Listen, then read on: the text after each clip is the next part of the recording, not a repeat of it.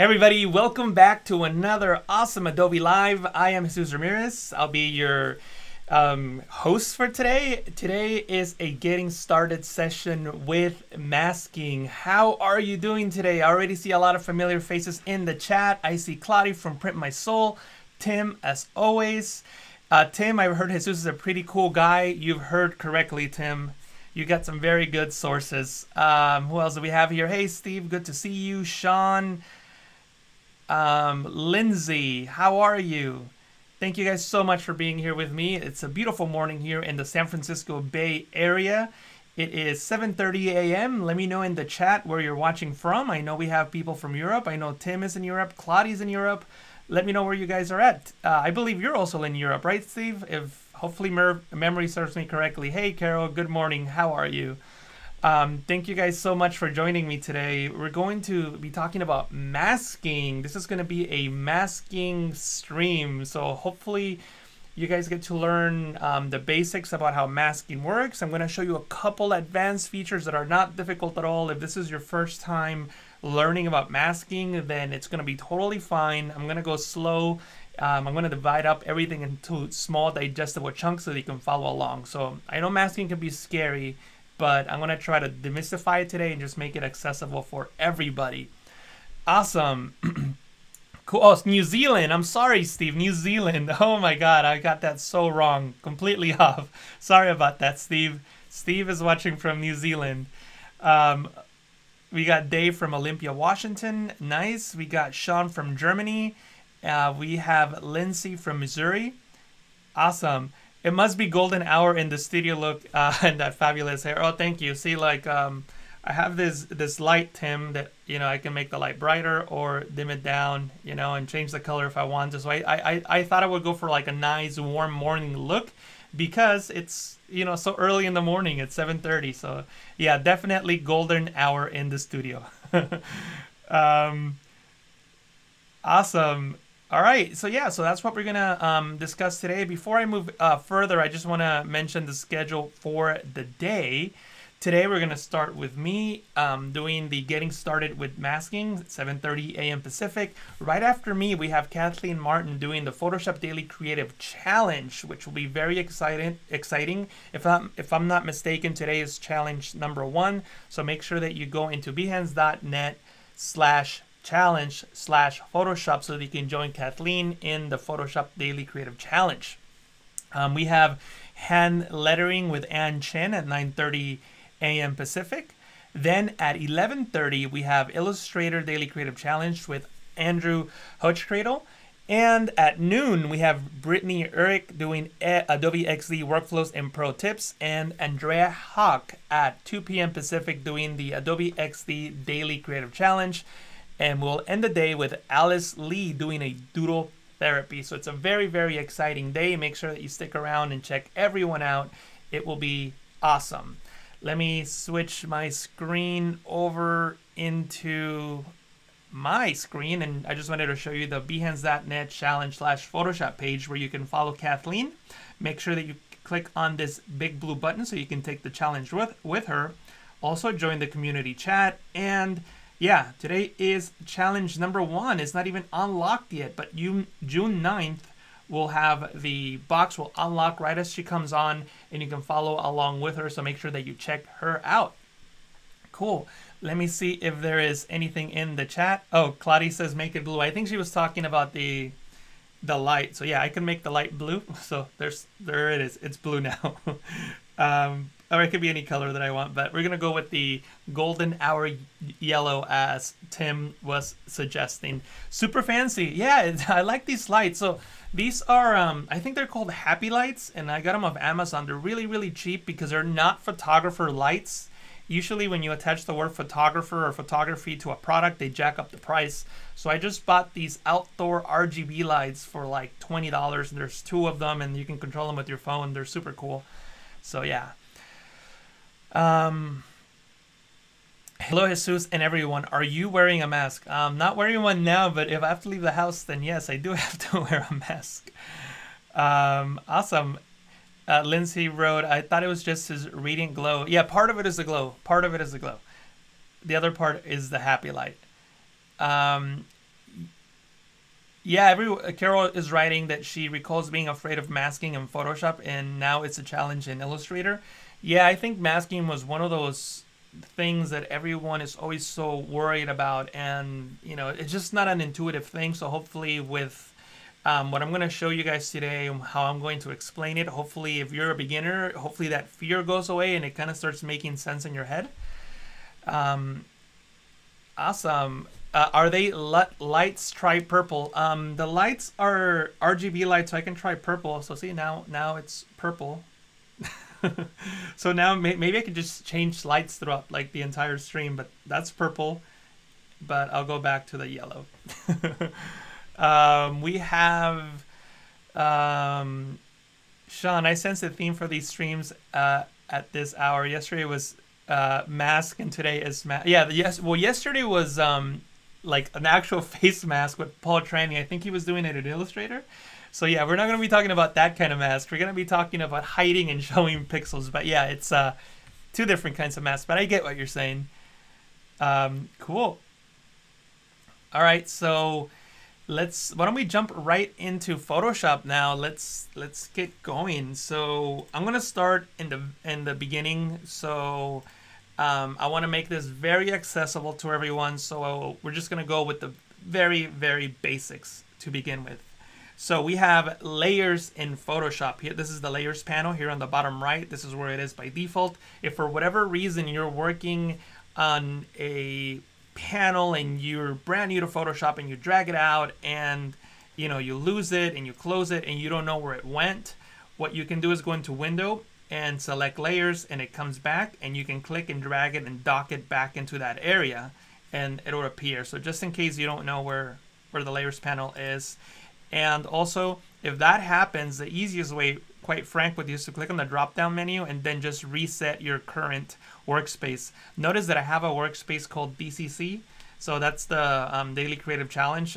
Usually I like to have my workspace a certain way when I do my challenges, although I don't think I saved the right version, because usually when I teach, I like to close these panels and just have 2 rows instead of the 3. But anyway, it'll still get the layers panel back. So, and actually I'll put the properties panel up here as well so that it's easy to see. And by the way, when you click and drag on a panel and you see that blue highlight, you can just drop it in that area. So we have a layer here in the layers panel, and the layers, you can see we have this layer called woman, man, and background. And notice that the layer on top hides the layer at the bottom. So the layer stack does have an influence of how the final piece looks like. So you have to keep that in mind. The layer on top hides the layer on the bottom. But sometimes when you're working in Photoshop, you may want to show parts of the layer in the bottom for various reasons. One of the most common reasons is compositing. Maybe you want to swap the background from your photo, kind of like the green screen is swapping out the background here with the software, and you can see like the application that's masking, or they call it keying in video, but it's the same theory where you basically hide pixels so that only part of the image, the layer, the video is revealed. In Photoshop, you do that by using a layer mask. This icon here, when you click on this icon that has a square with a circle in it, a filled circle, you'll create a layer mask, and by default the layer mask is white. White reveals, black conceals, and the different shades of gray give you different shades of opacity. So by default the layer is white, which means that everything shows. But if you select the brush tool and make black your foreground color, you can paint with black to reveal the pixels in the back. Super cool stuff, right? I mean, you can just selectively paint and it brings it back. If you want to see what you painted, you can hold Alt on Windows, Option on the Mac, and click on the layer mask thumbnail, and you'll see that the mask is simply black in some areas, and those are the areas that are hidden. See that? Again, I'm holding Alt on Windows, Option on the Mac. See that? Super cool. And whatever's in white is revealed. So that's basically the simplest way of explaining it. A mask is attached to a layer, And you can paint with black, white, or different shades of gray to show or hide pixels. White reveals, black conceals, and the different shades of gray give you different shades of opacity. And you might be wondering, well, how many shades of gray do we have? Well, the answer to that is very, very simple. If you double click on the foreground color picker, you can see the RGB values here, and they range from 0, which is completely black. You see that RGB here? And if I drag up, notice that the number starts going up, up, up, up, up, all the way until it gets to white at 255. So you have 255 shades of gray, including black and white. So that's how many different levels of opacity you can have on a mask. See that? 0 is black, and I'm going to drag up. Look at the RGB. See, I'm going to go very slow. See, I can go 1 RGB value at a time. See that? And I can go all the way up to 255. So whenever you see brightness at 100%, you're really dividing like a value, right? Like 50%. If I go to 50% brightness, in reality, that's 128 values of gray. So keep that in mind. So you have 255 values of gray, which gives you 255 values of opacity on a mask, on a 8-bit image. I should make that clear. Cool. Let me see if there's any questions in the chat so far. Where's the 50 Shades of Grey joke? I don't know, Lindsay. Maybe you should come up with it. I know that Carol said I was sure thinking of it. Awesome. Cool. No questions yet. Awesome. So yeah, so that's the very, very basic of a mask. The difficult thing with a mask, and by the way, I'm just going to delete this layer mask. The difficult thing is to apply those levels of gray, black, or white to the areas that you want to apply it to. In Photoshop, there's so many different ways of creating a selection around a subject. One of the oldest tools in Photoshop is the magic wand tool, which allows you to click on an area and Photoshop just selects similar pixels.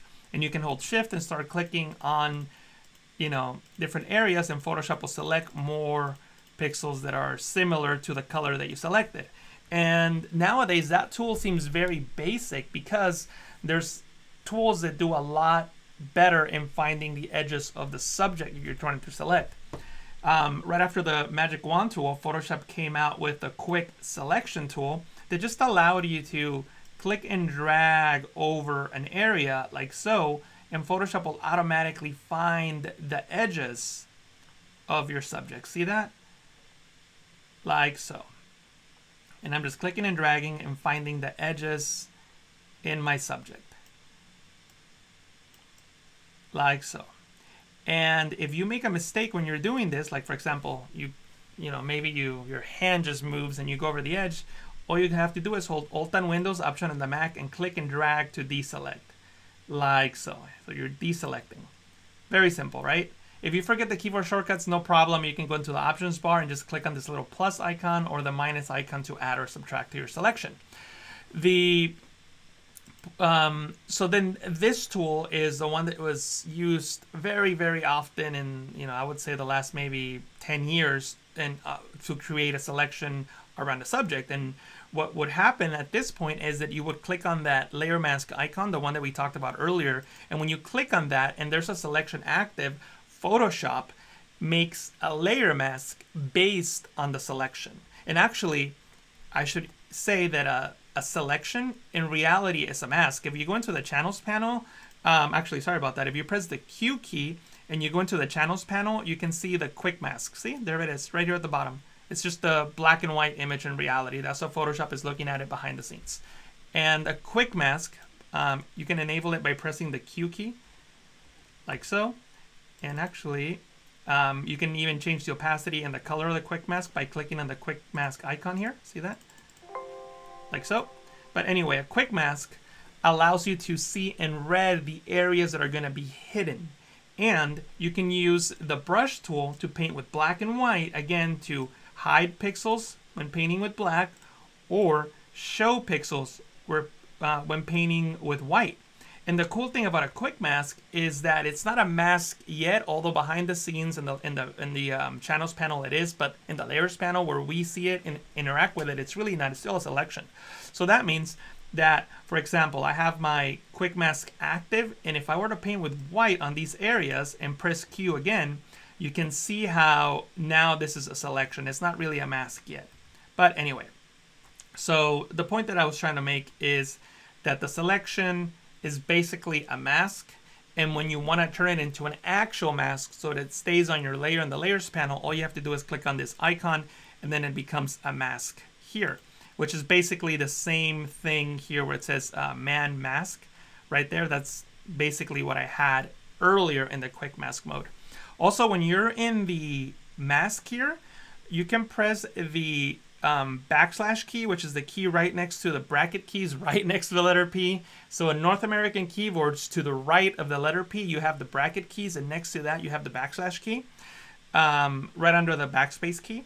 And you can enable this red rubylith overlay that shows us basically the same thing. So this is not the quick mask anymore, but sometimes when you're working in Photoshop and you really need to see what the mask is not selecting or selecting, and it's really difficult to see in a composite sometimes, you just press that backspace key and then you can see that red overlay, and then press that key again to take it away. Similar to the quick mask, but not the same because it's already a mask. You just want to get that overlay again so that you can visually see what's going on.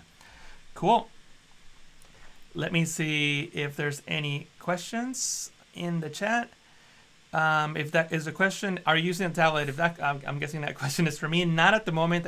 I do use a tablet, but when I teach, I think it's just easier to use a mouse since, I don't know. I just got used to teaching with using a mouse. So when I teach, I use a mouse like 90% of the time. Cool. So let me see what we're going to talk about next. So that was the quick selection tool, right? The quick selection tool allows you to just click and drag and make a selection. But in Photoshop 2020, we got a brand new tool called the Object Selection Tool. The Object Selection Tool uses Adobe Sensei, which is artificial intelligence machine learning technology that allows Photoshop to analyze an image and find the subject of the image. And it works really, really cool. There's two modes.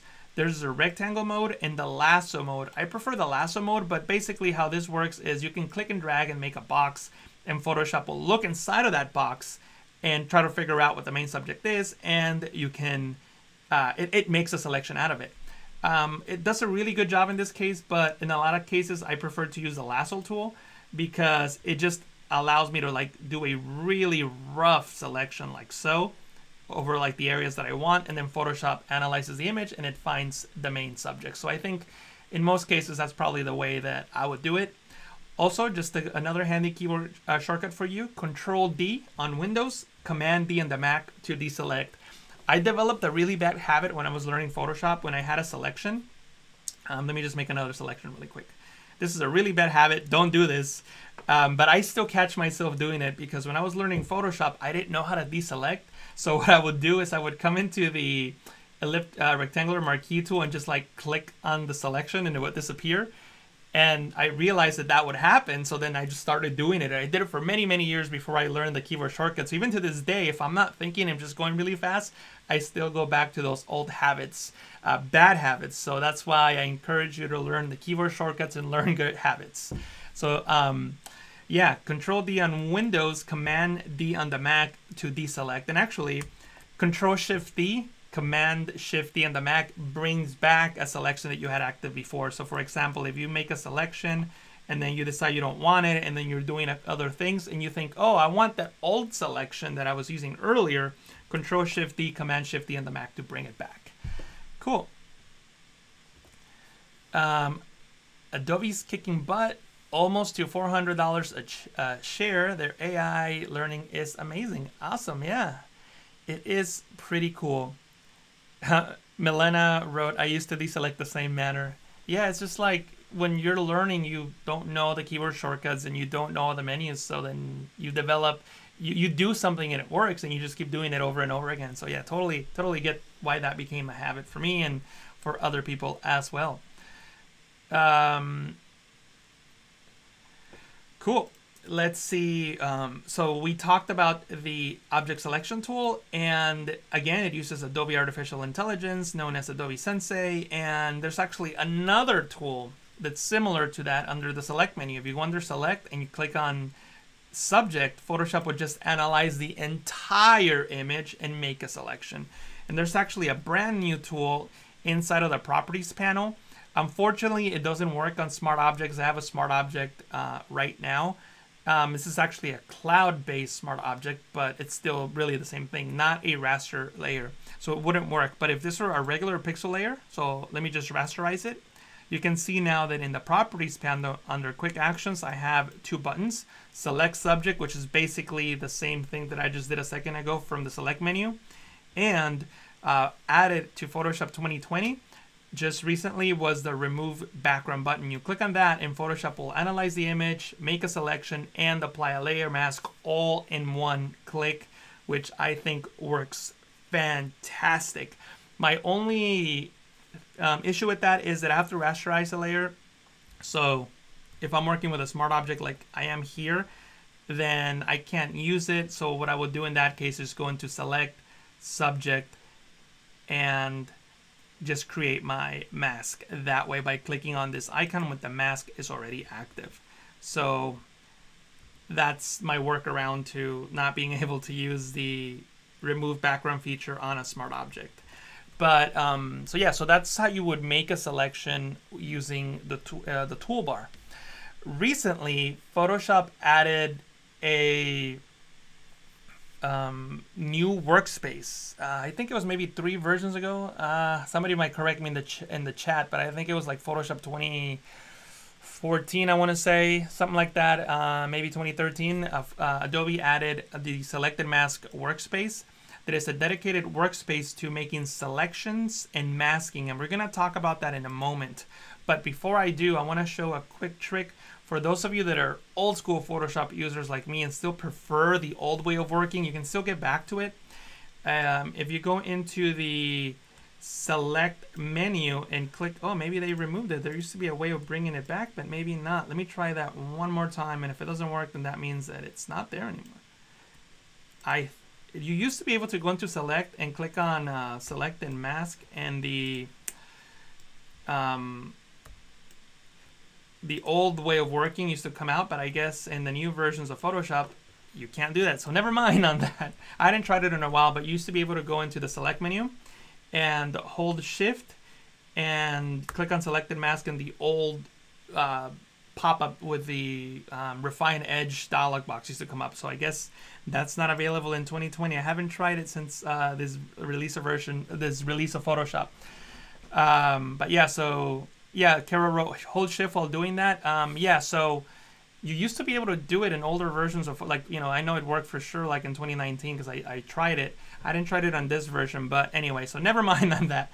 And no worries if you're a new user, it's not going to matter because you're going to be used to the new way. I was just trying to show the people with the old habits, who liked using the old tools, how to bring it back. But I guess they no longer allow you to do it, but it doesn't matter. So what I'm going to do now is just simply select my layer, go into select, and select and mask. You could also select one of the selection tools, any one of these selection tools, and click on select and mask button in the options bar, and it comes up.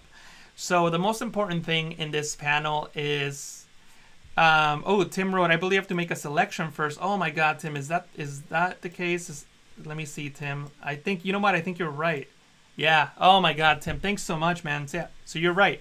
So you have to make a selection first, because I was thinking that it works like the new selected mask workspace. See, I wasn't even thinking right there. So the new selected mask workspace is an actual workspace that you go in and you can start your selection from scratch, which is now the way that I'm used to working.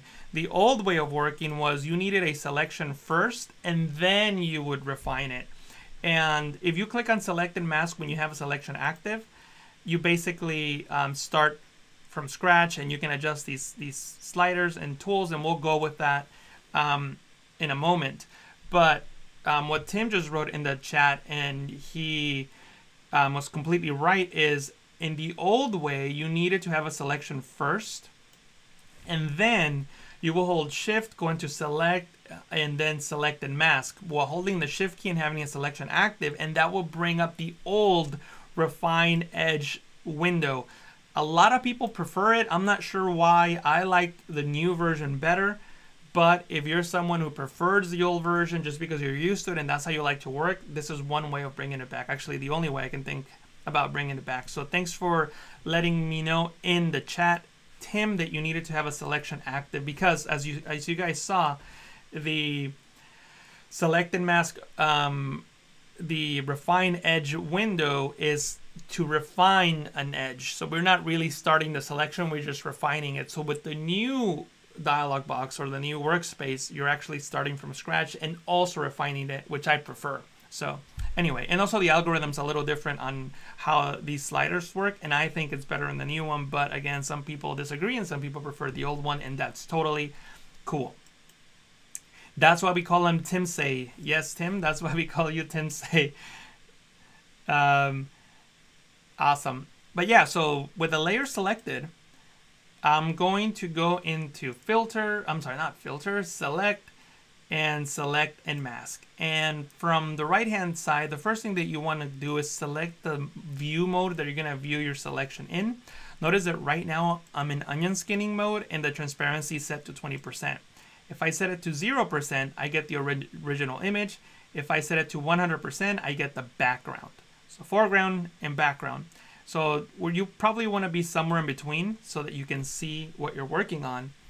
And then when you go into the select subject button here, you can click on that and Photoshop will just automatically make a selection. Notice how now he is visible at 100% opacity and everything else is not. So the background, his background, and the background image. See that? So now I can really see how my selection is going to affect the image that I'm working with. If you can also use the quick selection tool, which is here. You also have the refine edge tool, the brush tool, the object selection tool, just like we had in the actual, I mean, still Photoshop, but in the actual toolbar of the main application, not the select and mask workspace, and they work the same. So all these tools work the same as they do in the main application. So if you needed to add to your selection, you can come and click and drag to add to your selection, and it adds it as you can see there. Or you can subtract from the selection to remove those pixels from the selection. Also, if you need to see your image better, you can have different options. You have the marching ants, the overlay, on black, on white, and the mask view on layers, and onion skinning. In this case, I'm gonna do on black just so we can figure out how these sliders work. And then I'm gonna zoom in to this area, and I'm gonna paint with black by clicking on this minus here and then subtracting those areas that shouldn't be selected, and then just maybe fine-tuning the edges here, like so. But anyway, so what I'm going to do now is make sure that I have good edges in my mask. And the way that I'm going to do so is by using these sliders. And the one thing I'm going to mention right now is that I'm not going to worry about his hair. His hair is the last thing that I'm concerned about right now. The reason being is that the edges on his hair are very different than the edges around his body.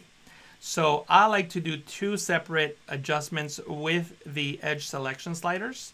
The first set of adjustments that I make are for his entire body, including his hair.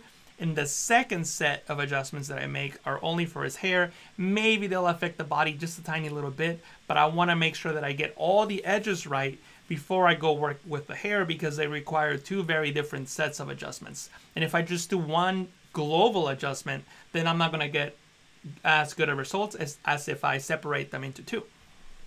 Cool.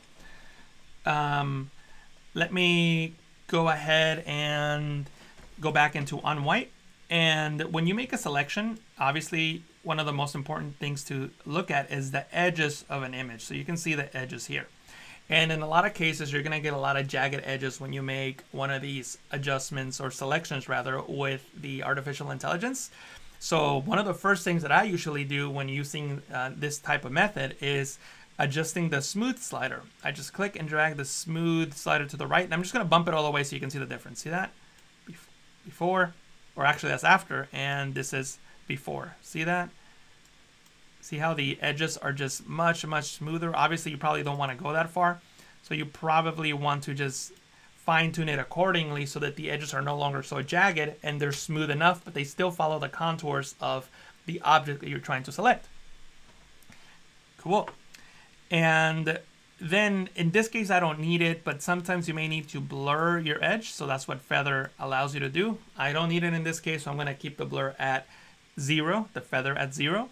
And then I have contrast. Contrast will make the darker pixels darker and the brighter pixels brighter. Oh, wait, did I say that right?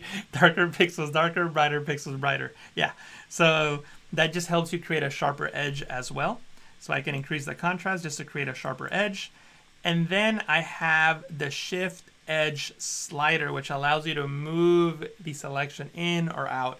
Usually I don't really rely on this too much. I'm going to show you a filter a little later on that allows you to get more control. So usually what I do with shift edge is I just add a little bit, maybe, never more than 20%. I probably usually stay around the 15% mark just to push it in just a tiny little bit. And then I can go back into my onion skinning view so that I can see how these adjustments affected the image, and it's looking very, very good, I think. Again, his hair looks horrible. It looks very cut out, and we're gonna fix that later. But for now, that looks really, really good. And what I'm gonna do now is make sure that my output settings are okay. So I can output to a layer mask or a new layer with layer mask, new document with layer mask. So I'm just going to select layer mask because I want that selection that I just made to be turned into a layer mask with my currently selected layer. So I'll press OK, and Photoshop will apply that layer mask onto my layer, and it makes it seem like this guy is standing in front of that street. Now, if I zoom in, you'll see that the edges look pretty good, except for the hair. The filter that I was talking about a moment ago is the minimum filter that allows you to contract the mask. There's also the maximum filter, which allows you to expand a mask. If you go into, with the layer mask selected, if you go into filter, other, minimum, you'll see that filter that I'm talking about. Right now is 1 pixel, but if I increase the pixels, you can see how I'm contracting that mask. See that? Really cool stuff. And also I have the preserve algorithm selected as squareness for an organic object like a person that has a lot of smooth round edges and not really any hard corners. I would probably switch the algorithm to roundness, and that gives me a better result. And in this case, I don't really need it too much, but usually if there's fringing, those halos that you see around selections, I would probably come in here, maybe add a pixel or two worth of contractions. And the reason that you want to use the minimum filter, besides the algorithm, which is already a good enough reason, then using something else like having a selection and going into select, modify, and contract, is that you also get the ability to use decimal points. So you don't have to use like a whole pixel. You can do like, like in this case, 1.3 pixels. So it's not whole numbers, which gives you more control. So this is what I like to do in this case. We'll just keep it at 1.3, and I'll press, actually before I press OK, I want to show you one thing. So you probably have seen the checkbox, right? The preview checkbox that allows you to see the before and after of whatever that box or that control is doing. But you can also press the P key on the keyboard to enable and disable the preview checkbox on any dialog box, not just the minimum dialog box. So P key for preview. So if you see that preview checkbox, the P key on the keyboard will enable it or disable it. And I'll press OK. Let me see.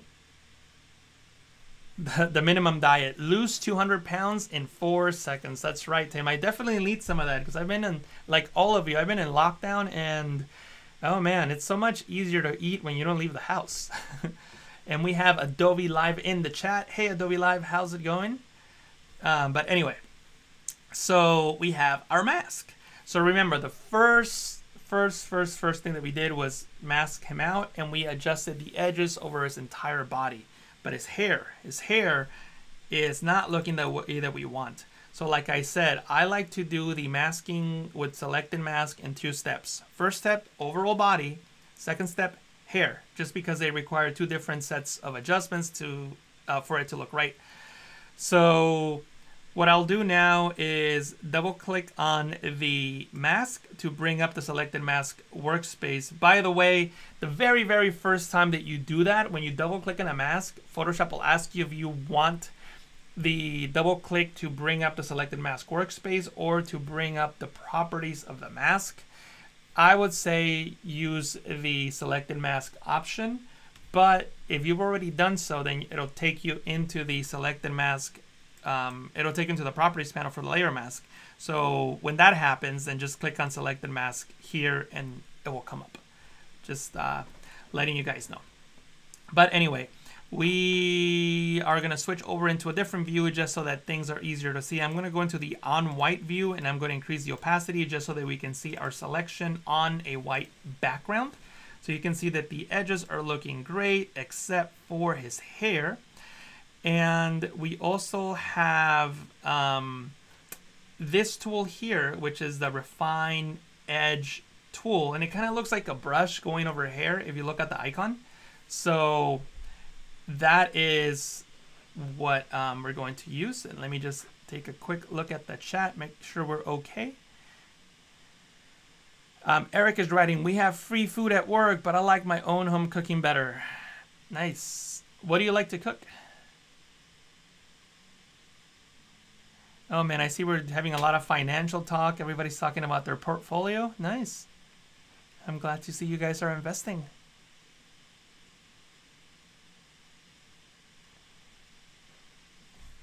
Awesome. Cool. So we have the refine edge brush tool selected here, the brush that looks like it's painting over hair. And I'm going to use the bracket keys on the keyboard to increase the size of my brush. And then I'm just going to click and drag like this over his hair. See that? So now his hair is starting to look a bit more realistic than what I had before. And if you really want to, you can click on this show edge checkbox and you can see what that tool is analyzing.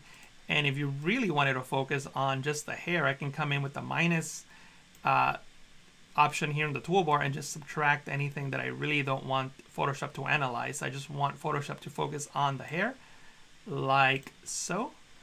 And then I can uncheck this and hopefully that gives me a better result. And I think that it does. And then I can just press OK.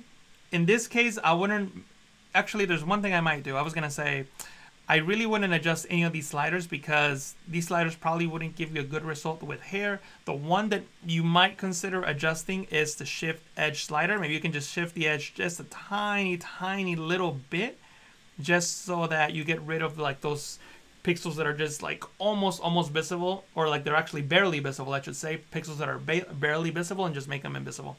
And then I can press OK. So that gives me a much better result, as you can see there. So this is why I like to do my selected mask in 2 passes. The first pass will give me a great outline over his entire body, and the second pass just focuses on the hair, and I get a much better result than doing it all in one pass. Let me duplicate the layer and just kind of explain that in case it's confusing for some of you.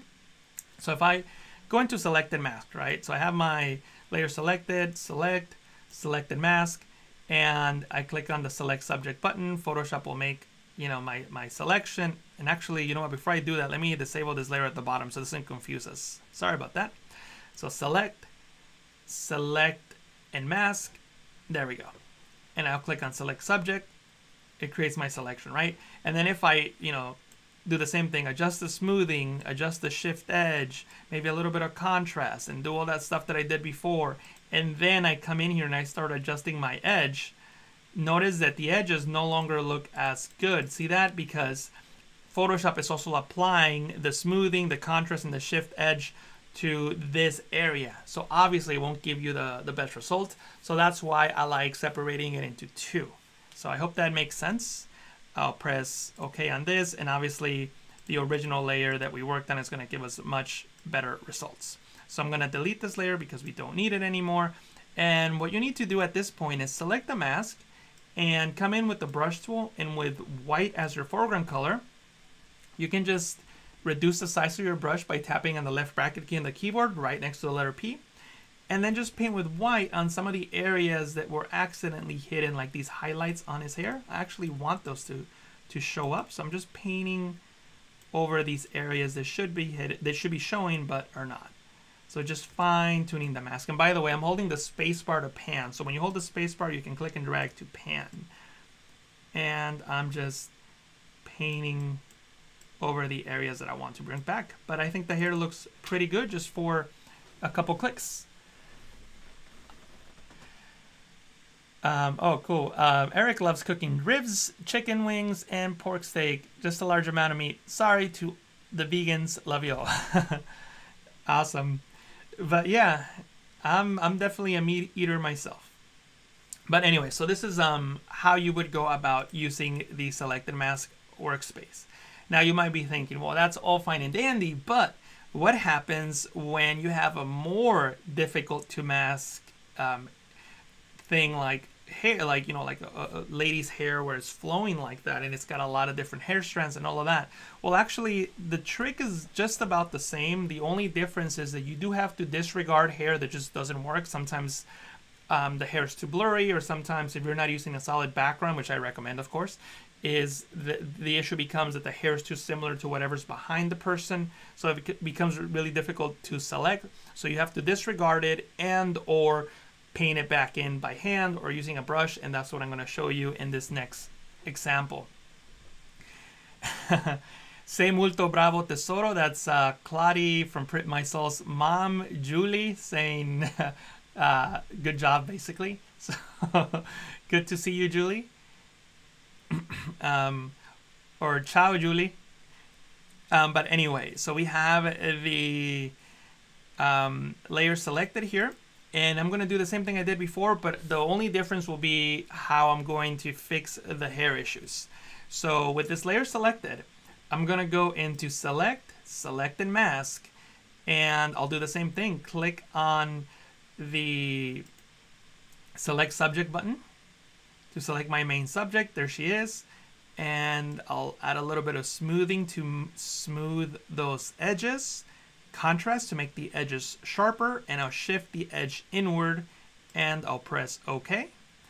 Then I'll go into filter, other, minimum, same steps as before, and I'll even do the same radius. So I'm going to contract the mask. I'm going to bring the mask in a pixel in a third, more or less, and that brings it in.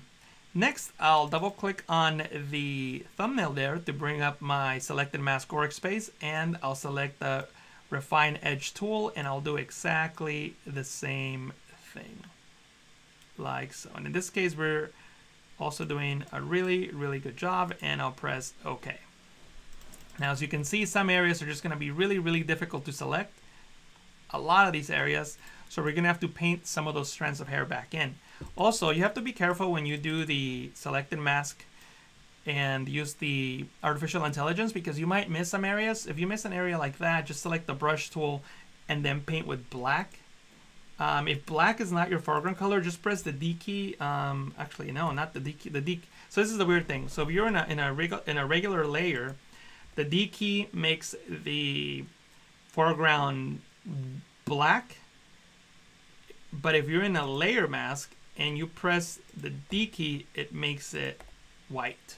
So that always confuses me. So I don't know if that was clear to you guys, but if you have this white outline around the layer mask and you press the D key for the default colors, the foreground will become white. If you're on a regular pixel layer and you are in whatever color and you press the D key, the foreground will become black, not white. So you just got to remember that.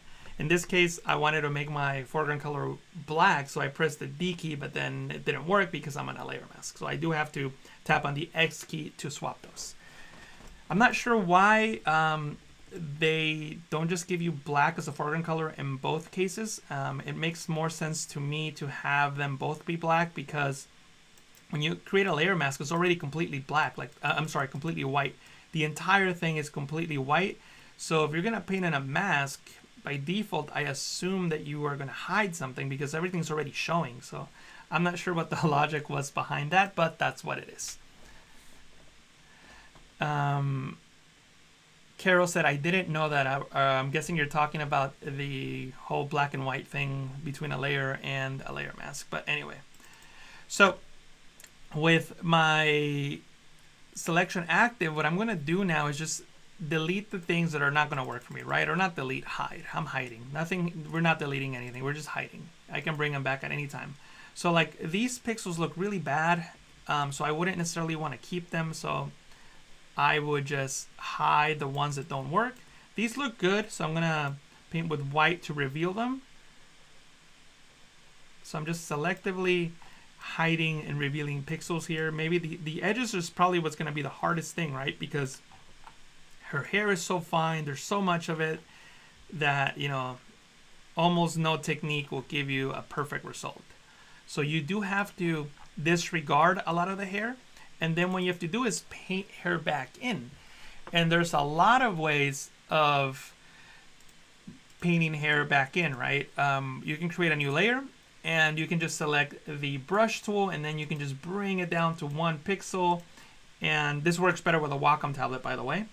And then hold Alt on Windows, Option on the Mac, and click to set my sample color, obviously her hair color, and then just, you know, start painting strands of hair like so. You know, just try to make it flow so that it matches her actual hair, and then just do it with different colors and do that over and over and over again, and you know, you might get a realistic result. And what you have to also do is take into consideration the depth of field. In some cases, the hair looks really blurry because of the depth of field of the portrait lens that the photographer used. If you have something that's blurry, well then take your strands of hair and go into filter, blur, Gaussian blur, and you can blur those strands of hair so that they match, you know, the real strands of hair on her hair. So something like that, right? But that's not the technique that I'm going to use. I just wanted to show you one of the things that you could do to bring back those strands of hair that are missing. What I like to do instead is I like to use real hair, turn that into a brush, and then paint with it. So let me show you how you would do that. This is one of those little more advanced techniques that I'm going to show, but I think that it's easy to do and you guys can follow along. And it's also going to teach us one thing about masking. So we have this photo of this lady here, and she is right up against a background that really makes her hair stand out and easy to select. So what I'll do is I'm just going to select the crop tool actually, and I'm just going to click and drag and just keep those strands of hair, and maybe move up as well, not to get her shirt, because I really just want those strands of hair, right? So with the crop tool, I crop everything else and just kept that strand of hair. In Photoshop, we talked about earlier how when we make a selection, in reality we were making a channel. So you can also make selections from channels. So what I'm going to do now is use a technique called a channel-based selection. If you go into the channels panel, you can see the red, green, and blue channel of the image. All those mixed together make up the RGB image, the complete image. This is red light, green light, and blue light. It's represented in the channel as black and white. White means a lot of light in the color of that channel, and black means no light in the color of that channel.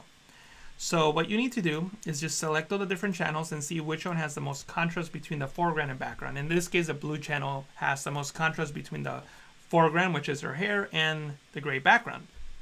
So I would just duplicate that channel by clicking and dragging it into the new channel icon. And from here, I can try to make her hair white and the background black. And the easiest way to do that is by pressing Control-I on Windows, Command-I on the Mac to invert. Remember, white is what we keep. White is what we select. So I need her hair to be white because I want to keep her hair. I want to select her hair. And I want the background to be black because I want to hide it. I want to remove it. I don't want to select it. And then I can go into Image, Adjustment, levels, and I can make the darker pixels darker and the brighter pixels brighter.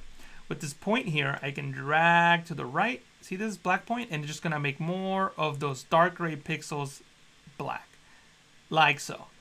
And I can press OK.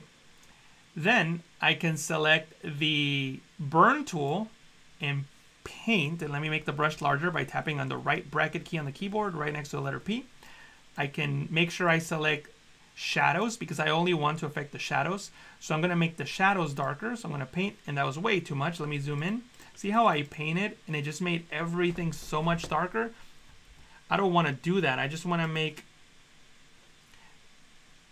the areas down here black, like so.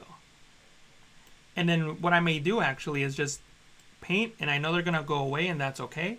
But there's an awesome tool in Photoshop called the fade command. If you go into edit and select fade, it'll have the word fade, and then the last tool that you use, in this case, we use the burn tool, and I can just fade that. See that? I can increase the opacity of that fade. So I can adjust it accordingly to remove those dark gray pixels, but still keep the strands on her hair. And that's a good question. I wonder why Control-J doesn't work in channels. That's a good one. I actually wish Control-J also duplicated the channels. I agree with you on that one, Sig. So with this selection, or not selection, with this channel active, what I'm going to do now is hold Control on Windows, Command on the Mac, and click to load that channel as a selection. Actually, if you want to be fancy, you don't even need to do that. What you can do is, you see how there's a number here? 6, like 2, 3, 4, 5, and 6. If you look at what number is there, and then hold Control Alt on Windows, Command Option on the Mac, and that number, it'll select that channel. So in this case, Control Alt 6, Command Option 6 on the Mac will select that channel. Again, Control Alt on Windows, Command Option on the Mac, and then the number next to the channel, it'll load it as a selection. Or you can just hold Control on Windows, Command on the Mac, and click on the channel thumbnail. Same thing.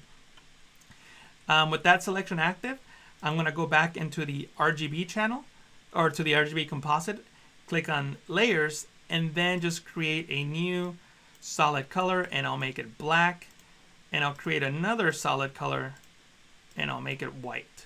So white background and those strands of hair. Then I'm going to go into Edit, Define Brush Preset, and I'll just call it Hair, like so.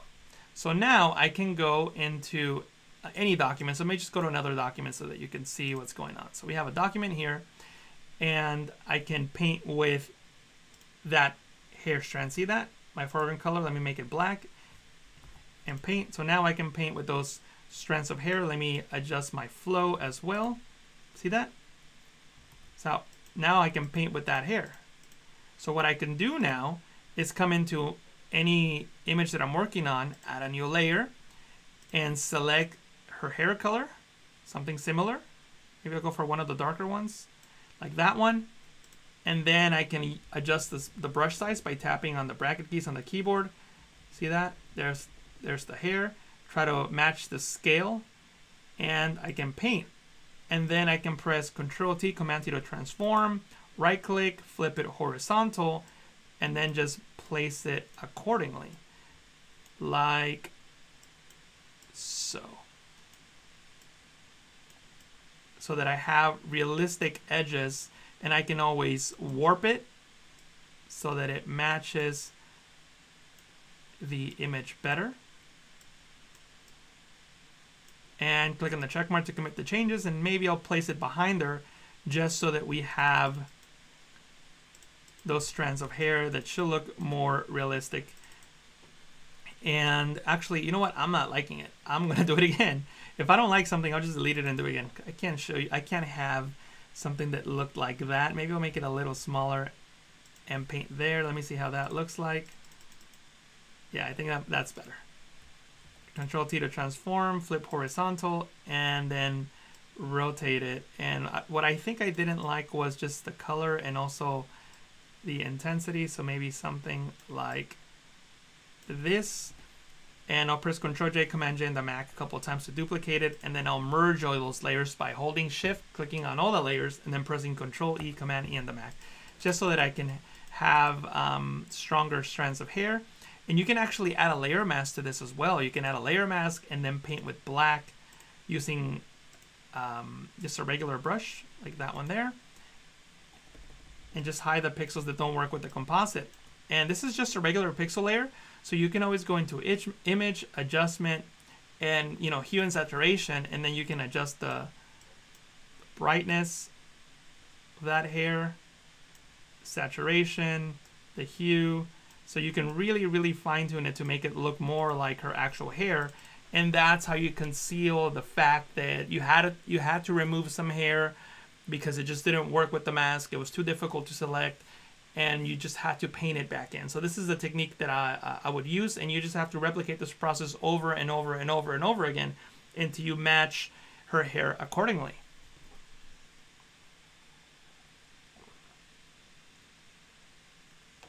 Dana wrote, there is so much you can create in Photoshop. Imagination is the only limit.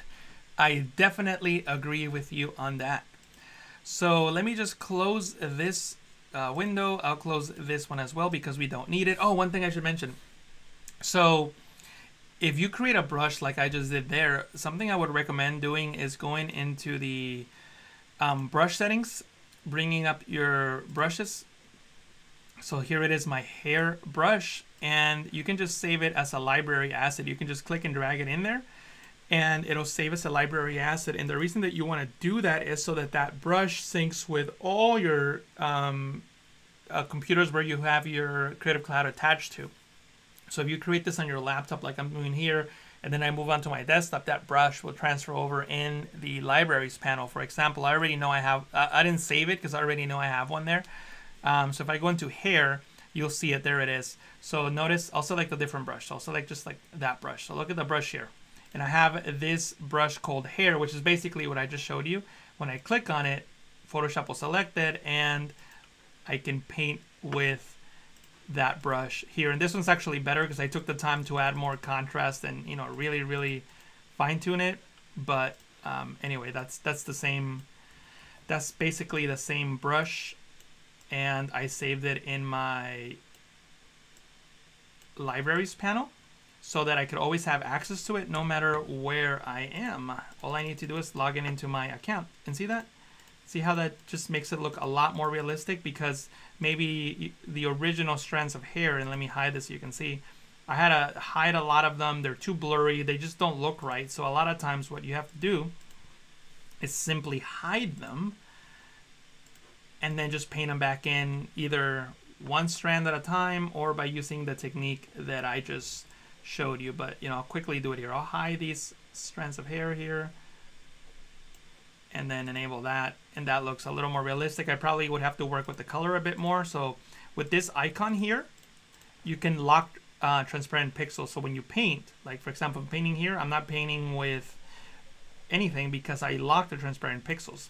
So if I select her hair color here, I can come in and paint with that same color over those pixels. See that? See? So now it's matching her hair much better. So I can just come in here and then just paint with her actual hair color so that it just blends in much better. And since I have the layer locked with transparency, I'm only gonna paint on the pixels that are already in that layer. I'm just painting over them. So it's a really great way of masking. I know this is not really masking, this is more like painting, but when you can't mask, this is what you have to do if you want to have a realistic looking image. So this is one of the secrets that professionals use, because sometimes you just can't mask, but you gotta make it look right. So see that? It looks from, let me just set it to 100%. So that's basically the 100% pixel view. See that? It looks perfect. Even when you zoom in, it looks great. So I think that this is a technique you should definitely incorporate into your masking and compositing. Cool. Dave Goodman wrote, hairbrush, ha ha ha, pun, definitely. Cool. We got about, how much time do we have? We got about 20 minutes, give or take. And there's something I want to show you guys that it's not really masking, but I mean, it is, because it allows you to show or hide pixels. And that's what we're talking about in this stream, showing or hiding pixels. And it helps you show and hide pixels in a different way. And let me show you what I mean by that. We have the blend if sliders in Photoshop. So let me just bring up this little graphic here, blend if, right? I have this layer here and this layer at the bottom. It's just a circular gradient from black to white, and this linear gradient from black to white as well. And if you double click to the side of the layer, it brings up the layer style window. Right here we have something called blend if. Blend if is actually something that a lot of people are also very confused, just like masking, but it has a lot of similarities. So if you understand one, then you understand the other. Notice the levels of gray that I was talking about, the 50 shades of gray thing that we were talking about, 0 to 255, the 255 shades of gray. You know, 0 is black, 255 is white. See the gradient here? So basically this says this layer and underlying layer. The this layer slider allows you to select the black point, you know, the 0, and drag it to the right. And see what happens there? And let me do the white one because I think it'll be more obvious. See that? See what's happening there? It just hides pixels. I'm just hiding them.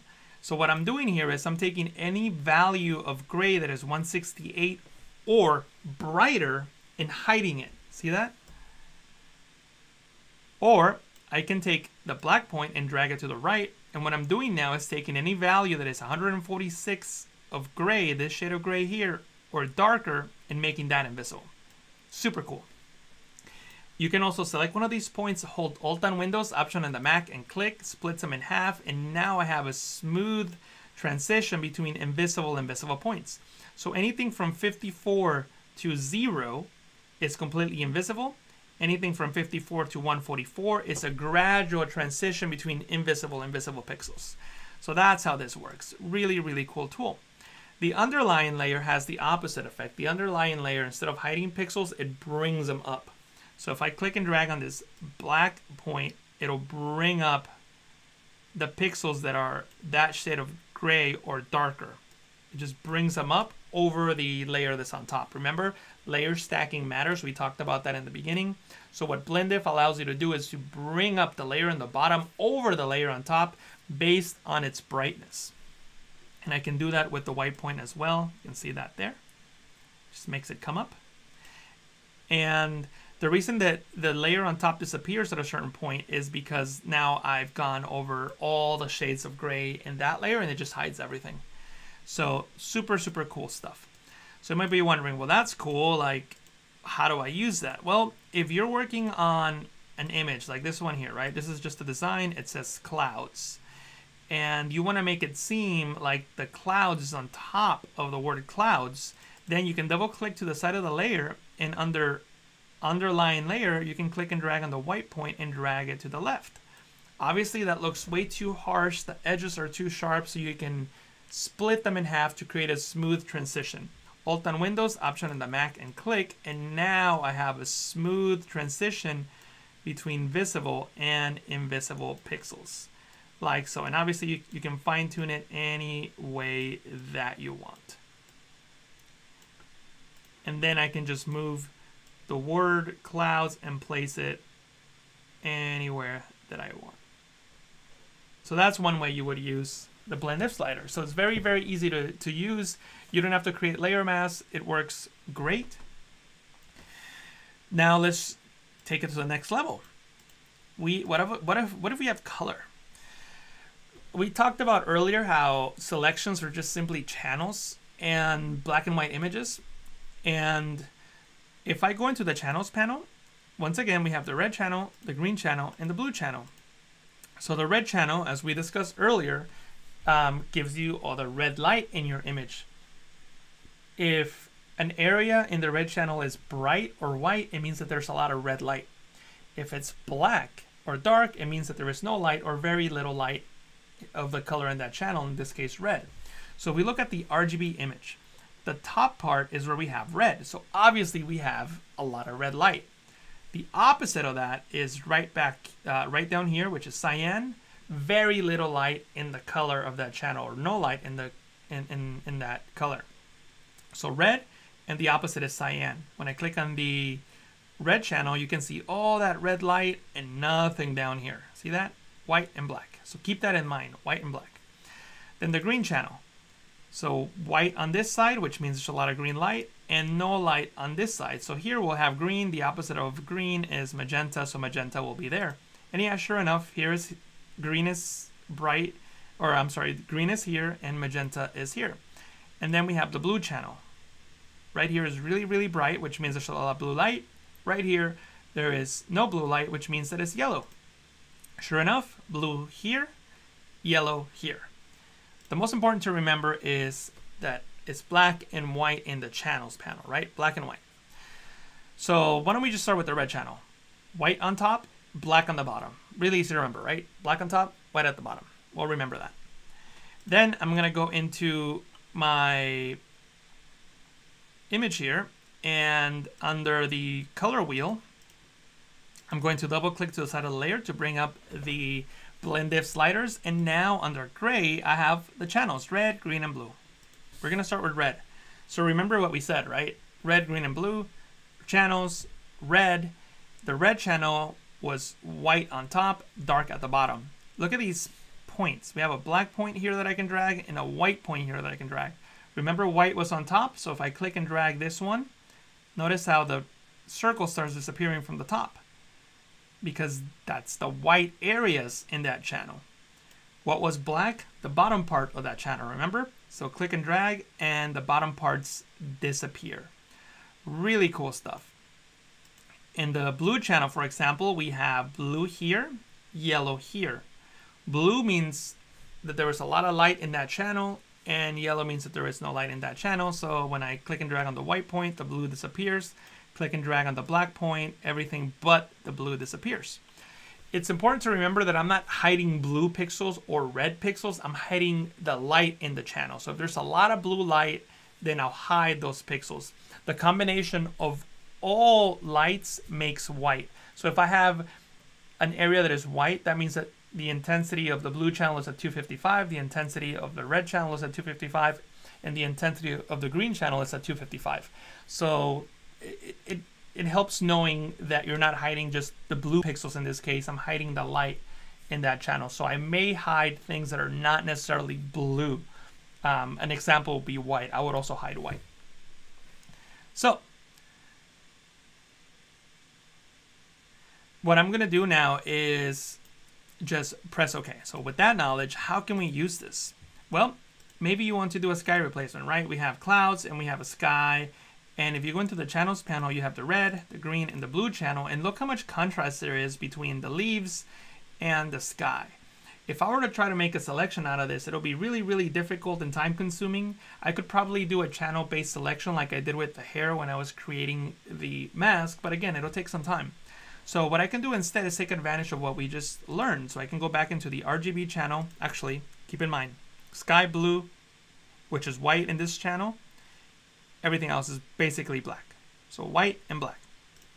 Anyway, back in the RGB composite, I can go into the layers panel, double click to the side of the layer, select the blue channel, and if I click and drag on the black point, I hide everything that was black, which is basically the trees, and I keep the sky. But if I click and drag on this white point and drag to the left, I hide everything that was white in that channel. So then the sky magically disappears. And I can hold Alt on Windows, Option on the Mac, and click to split that point in half to create a smooth transition between invisible and visible points. See that? Visible and invisible pixels. And I can click and drag the clouds layer and place it accordingly. See that? See how I just masked that out super quickly? Really, really cool stuff. So the blend if is something that you really, really should play with because it's really powerful, as you can see. One thing you should realize about the blend if, it's a blend, meaning you're blending pixels based on the brightness of the channel. So if you change the brightness of the channel, you will change the blend. Let me show you what I mean by that. If I decide that I want to work with my exposure adjustment layer, clip it to the layer below.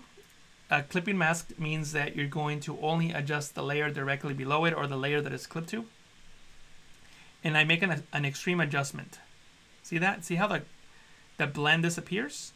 The blend disappears because or the blend changes depending on what I do, because again, the blend diff is looking at the luminosity of each individual channel, and that's how it's making the blend. So if you change the luminosity, you're going to change the blend. So how can you make this into actual transparency? You see the layer thumbnail here where it says trees? You can actually see the sky. See that? The original sky is still there, the one without the clouds. So it's not really a transparent layer. Excuse me. So how can we turn that into transparency? Very, very simple. All we need to do is right click on the trees layer and select convert to smart object, and watch what happens here. Look at the layer thumbnail now. The sky is gone and you can see the checkerboard overlay that indicates transparency. So now if I create a exposure adjustment layer, give it to the layer below, I can adjust it all day long and the blend will never change. Never change. So this is a super, super cool technique that you can use to create actual transparency from blend diff. And if you wanted to adjust the blend diff, all you have to do is double click on the smart object. It opens up in a new tab. Here's my image, as you can see, and I can double click to the side of the layer to bring up the layer style window, and I can continue adjusting my blend diff any way that I want, and I'll make an extreme adjustment so that you can see the change.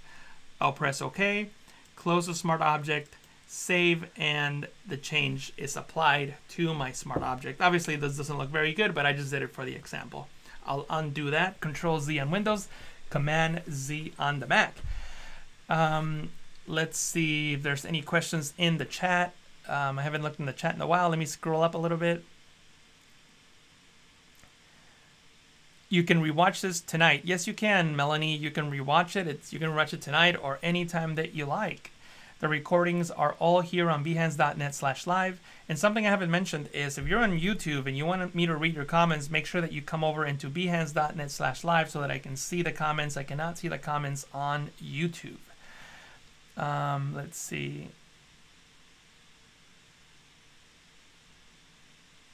Cool. Yeah, awesome. Yeah, I don't see any. I don't see. Wait, how many is? How is this possible? They never mentioned that in my graphic design course. I don't know, Dana. I don't know if I told the story before. I don't know if I told it on Adobe Live, but I was a design major as well, and when I got to my class, I was already better than the instructor, so I wasn't, too pleased with that. They didn't show me a lot of things in my graphic design courses, so I totally get the feeling. Fun fact, I got a C in my Photoshop class in college because I just felt like I knew everything, so I never went. So I actually didn't do too well in school in terms of grades, but you should do well in school. Don't be like me. Awesome. I wish they are Adobe you can be Adobe certified. I'm actually not Adobe certified, but you can be Adobe certified if you want. I don't remember the link, but if you type in like Adobe certification programs, you can be certified by Adobe to use the apps. But yeah, they have them for all the apps. Oh, I don't know if they have them for all the apps. I know I have it for Photoshop for sure. Maybe somebody in the chat could post the link to that, but they definitely do have Adobe certifications that you can take. I actually was talking to a client, which will remain unnamed, and the person who was trying to hire me to do a design for them wanted me to have a certificate saying that I knew how to use Photoshop, and I told her I don't have a piece of paper that says that I can use Photoshop, but I have been a speaker at Adobe's flagship conference, Adobe Max, 3 years in a row. Adobe has sent me out to Sydney, Australia, so I can teach Photoshop there. I've done it in Latin America. I even told her I have this YouTube channel and like I do Adobe Lives and everything. And they were like, no, we want to see a piece of paper that says you can do it. And I said, all right, well, I guess I won't be helping you then. So I didn't get the job. So it's so weird how some people are so hung up on a piece of paper. But, I've been a believer that in our industry, if you can do the work, you can do the work. A piece of paper doesn't mean that you can do it, but I still think it's valuable to have it just because it helps you network, learn things, experiment with things that maybe you would have never done on your own. So yeah. There you go. Thank you for posting the link in the chat, Sam. Learning.adobe.com, certification.html. So yeah, that is the link so you can get Adobe certified. Thank you for posting it, Sam. Sean, you should have made one in Photoshop and handed it to them. Well, no, I just didn't want to work with somebody that had that attitude. If that was the attitude to begin with, I don't think I would want to take that person as a client. But yeah, let's move on. We have about 10 or so minutes, and there's a couple things I want to show you still. Let's see. So let me open up the next group that reads texture. So this is more of a graphic design type of thing. So if you're working with a layer that has you know, that you want to add texture to, you can also use the same technique to apply a texture. So I have my texture layer here. I'm going to apply it to the text layer below that reads texture, and I can double click to the side of the layer to bring up this window. And actually forgot to do one thing. I didn't clip it to the layer below. Control Alt G is the keyboard shortcut. Command Option G on the Mac to clip to the layer below. Clipping mask simply means that the layer below controls the visibility of the layer on top. One thing that I should mention is that that's not the only keyboard shortcut. You can also hold Alt on Windows, Option on the Mac, and hover in between the two layers and click. That also makes a clipping mask. To me, that's a little slower, so I prefer the full keyboard shortcut, Control Alt G, Command Option G on the Mac. But anyway, once that's clipped, you can move the the texture around anywhere that you want. It's super cool. But if you double click to the side of the layer, once again, you can use the same technique that we used to apply texture to text. So I can click and drag on the black point here, and I'll hide the darker pixels and then just get that result there. See that? Really, really cool result. It just makes my text grungier. Really cool.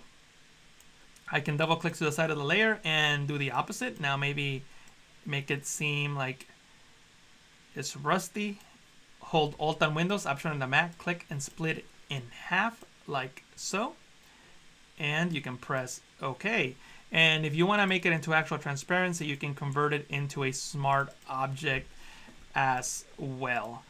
And you can come in and apply, for example, a bevel and emboss. I'll reset it to default, and maybe I'll change my direction to down, and I can adjust the depth, the size, maybe change this to overlay, and I can try to make it seem as if there's more depth in that text there. And maybe add a nice little drop shadow as well. Or actually, maybe an inner shadow, not a drop shadow, might work better in this case. Yeah, inner shadow works better in this case, like so. But anyway, so you can see that you can start adding like these really cool effects when you start mixing in blend if with everything else in Photoshop. So it's super, super cool. So yeah, Clarissa says this blend if is amazing. I look forward to practice with this technique. Yeah, I use it all the time, and you can use it for all sorts of things, not just the examples that I showed you. Just think about how you would blend things in Photoshop. So we come back into our portrait layer, and maybe you want to add, I don't know, some cool shadow or something. We're gonna add a shadow over her, right? And then we'll change it into multiply, right? So that's our shadow. I know it's not the best looking shadow, but I think it'll help me prove my point. I can clip it to the layer below, Control Alt G, Command Option G on the Mac.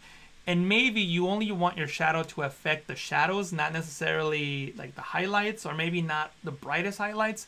Well, you can double click to the side of the layer.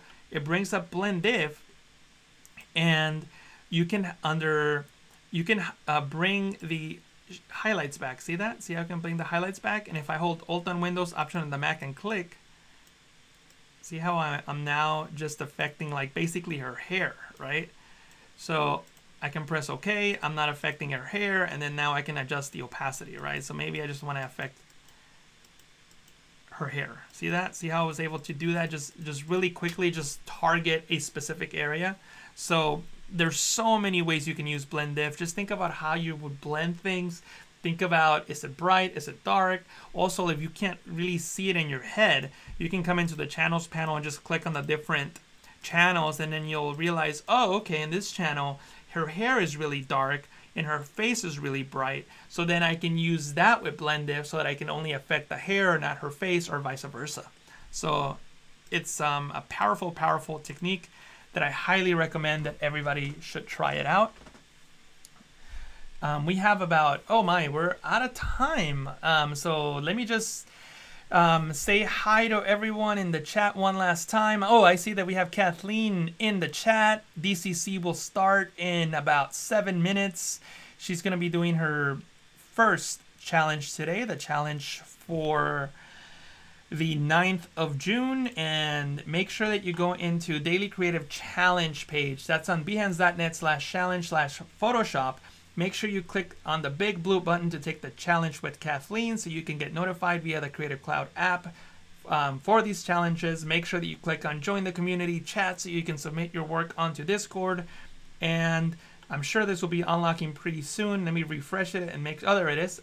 It's unlocked. You guys will be working with a cover image for your Behance project. So Kathleen will be going through that in just a moment. So make sure that you check her out. Also, let me bring up the schedule really quick. So we started the day with me getting started with masking. Let me know if you enjoyed it. Let me know if you learned some new tips and tricks. I would love to know if today's stream was valuable for you, what you got out of it, what you are planning on doing with what we learned.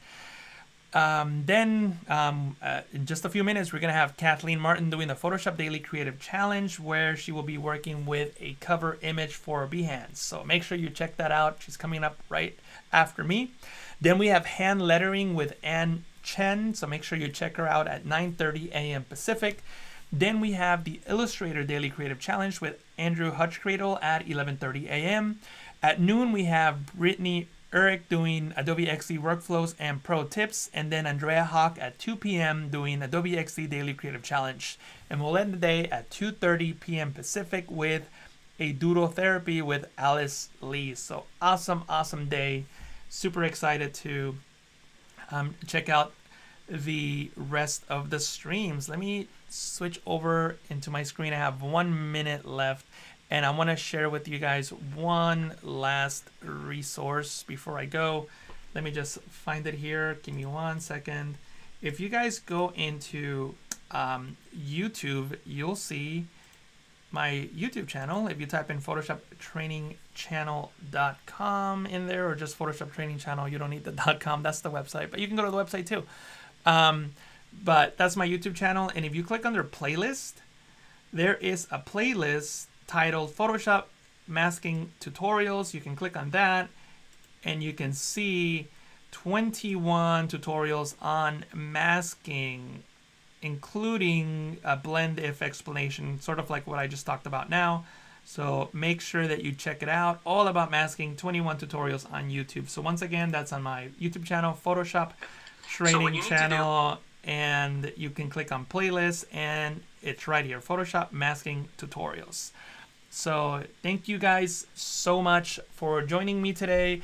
Make sure that you stick around for Kathleen. She's up next doing a Photoshop Daily Creative Challenge. She'll be working on a Behance cover and it should be pretty exciting. Check it out. Go get a drink of water, come right back and join Kathleen. Thank you guys so much, and I will talk to you guys again soon. Bye, everybody.